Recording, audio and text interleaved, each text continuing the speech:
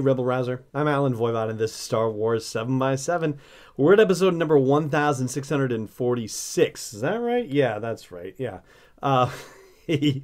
And you know, in talking about Star Wars television, there is something that I have neglected to talk about, and so it is worth revisiting that and talking about it, and that is the world of Star Wars animation, specifically Star Wars Resistance. Now, as we suggested would happen last year, Star Wars Resistance is coming back on January 13th, so they are picking it right back up in January. And with the season being 22 episodes long, it was pretty much a straight dividing line right through it to get to that halfway point in the mid-season finale in December. But now we're picking it right back up. There are going to be at least, we know 3 episodes in January, and beyond that, we don't have the announcements of the episodes just yet, but we know what the next 3 are coming up, and it seems like only one of them is necessarily, just by what we've been given so far, going to directly advance the whole question of the plot with the First Order and who is helping them on the platform. So we'll have to see how they actually play out. But here's what we have so far for what we know about Star Wars Resistance in the 3 episodes that'll be coming up in January. The first one is entitled Bebo, and one of the members of Team Fireball, Niku, adopts a strange sea creature for it and gets way more than he bargained for when it brings chaos to the platform. So yeah, that sounds like your typical comedy of errors situation. And Elijah Wood is going to be returning as Jace Rucklin for this, so undoubtedly he will be trying to get Kaz in trouble and trying to blame the chaos on him, as he's already demonstrated doing so far. And just by the way it's phrased, it suggests that we are not going to be familiar with this character, whoever it is. It doesn't seem like it's somebody that we've already encountered. So that's an important distinction, and that would seem to rule out Elijah Wood's character from consideration. And in particular, we have the description for the next episode, which is called Dangerous Business. And our synopsis is that in exchange for parts, Kaz mines acquisitions for Flix and Orca and comes into conflict with a shady alien customer in league with the First Order. So that right there suggests that we are about to discover who our First Order spy is on the platform. And the more that you think about Elijah Wood's character, the more you think that maybe he's where the payoff is going to be. Maybe he is going to end up being the person who is in league with the First Order somehow on the platform. But based on the other episode synopses that we've gotten so far, it seems like that may not turn out to be the case. And then finally, for now, the last episode in January will be titled The Doza Dilemma.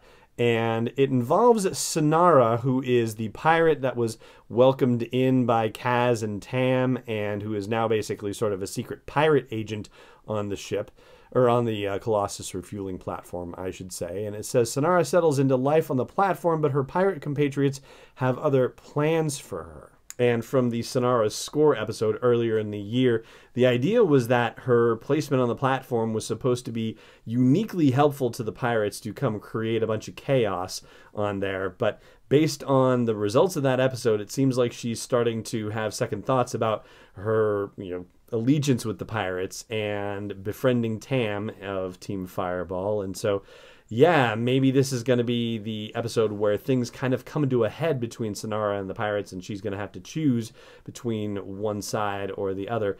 And based on the title, it seems like something with the Doza family is involved with this. So it could be Captain Doza, could be his daughter Tora Doza, the flying ace for the Colossus platform, or one of the 5 flying aces.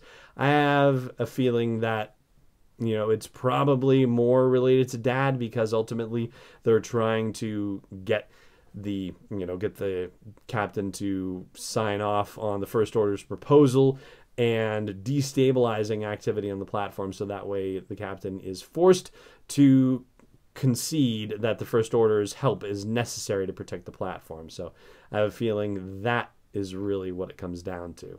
And based on the way things are laid out right now, I think I can tell you how the rest of the season is going to go.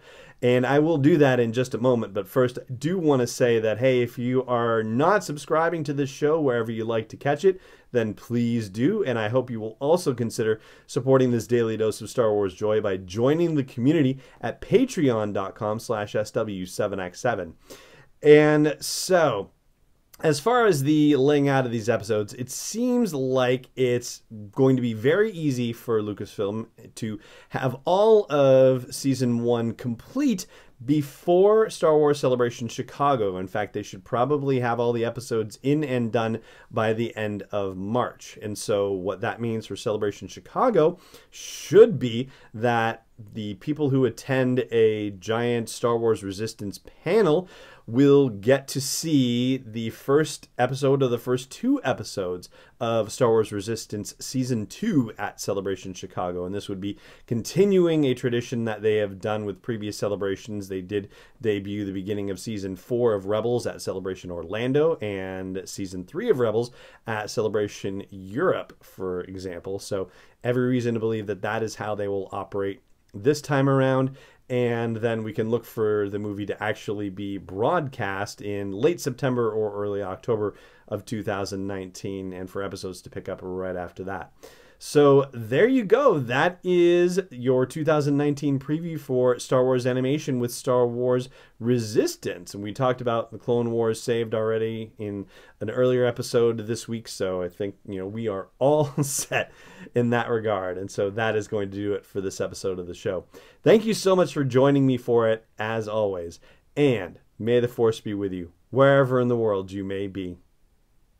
This podcast is not endorsed or sponsored yet by Lucasfilm Limited, Disney, or 20th Century Fox. It is intended for entertainment and information purposes only. Star Wars, the Star Wars logo, all names and pictures of Star Wars characters, vehicles, and any other related Star Wars items are registered trademarks and/or copyrights of Lucasfilm Limited or their respective trademark and copyright holders. May the Force be with them. All original content is copyright 2019 by Star Wars 7x7. We hope you love it.